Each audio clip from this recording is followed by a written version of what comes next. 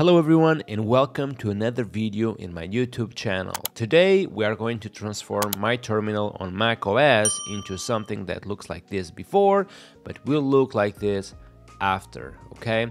That being said, let's just get started, and the first thing you need to acknowledge is that we are not going to use the terminal that comes by default with Mac OS. So this is the terminal that comes by default, and we are not going to use this one. We are going to download an alternative called iTerm 2, which allows us to make much more customizations, okay? So I'm going to click on download, and once I click on download, you can see that I have this zip here on my downloads folder. I can click on the zip to uncompress it, and then I'm going to drag my application into the list of applications. Once I have done that, I can already close my browser and I can open iTerm 2 on the list of my applications, and I can put iTerm 2 side by side next to the default terminal on macOS. You can see that iTerm 2 and the regular terminal look very similar by default. However, iTerm 2 allows us to make much more customizations. So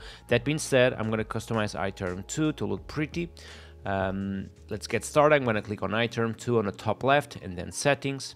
And the first thing I want to do is really change the theme. So I'm going to click on appearance, general theme, and change the theme from regular to minimal. And once I do this, you can already see that the top bar looks a little bit better. Then I'm going to click on paints, and I'm going to adjust the margins left and right, but also top and bottom. You can see that here we have very little to nothing of space to breathe, so I'm going to increase the side margins from 5 to 15, and now we have a little bit more space to breathe, even though the font is too small at the moment, but when the font gets bigger, you will see really the difference. Same goes for the top bottom margins. We are going to increase this from 2 to 5.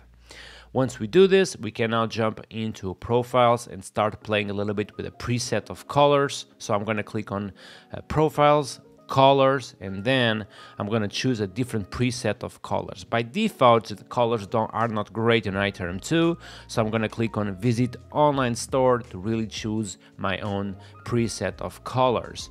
We have here on this online store a bazillion of different themes.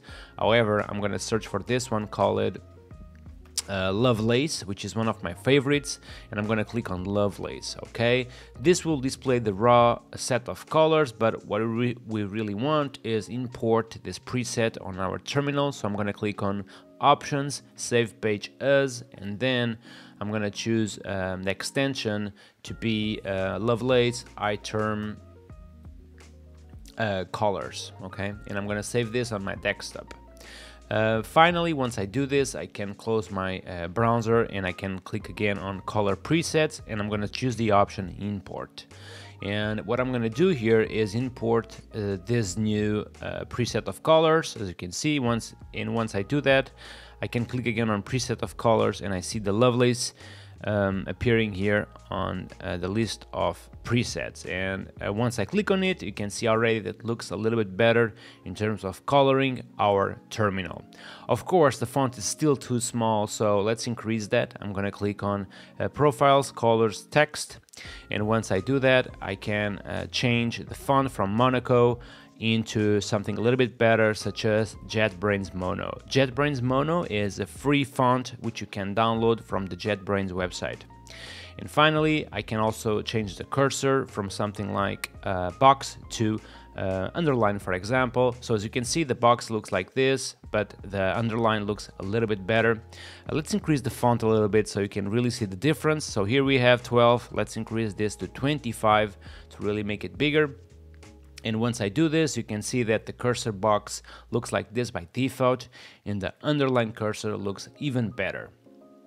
Finally, we want to make our terminal to have some space to breathe. So by default, the space between lines is 100. I want to make this 150.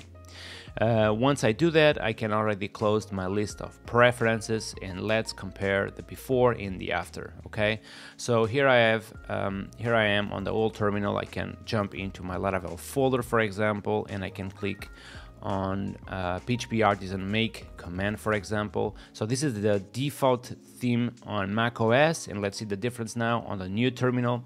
I'm going to also jump into my Laravel folder, and I'm going to type PHP Artisan make command, and you can see that the new terminal looks just way better than the old one.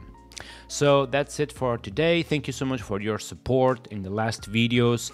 You guys are great, just smashing that like button, but also we just have reached 3,000 subscribers.